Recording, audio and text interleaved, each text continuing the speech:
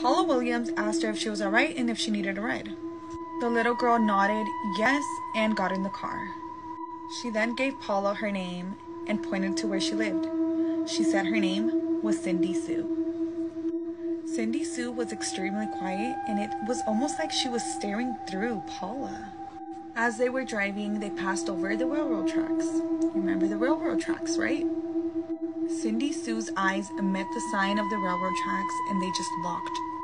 Once Paula arrived at Cindy Sue's house, she decided to leave her in the car and get off because Paula suspected that they were probably having problems, so she wanted to get off before Cindy Sue got off. Paula then told the mom that Cindy Sue was waiting in the car. The mother started yelling and threatening Paula to get off of her property or else she was going to call the police. Then the mother said the strangest thing.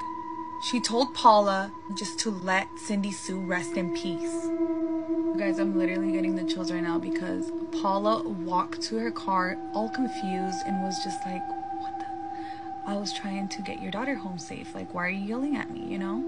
Well, Paula gets to the car and she notices there's nobody in there.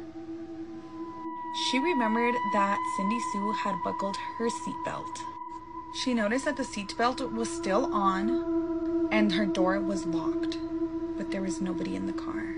So around the train tracks, there's this specific neighborhood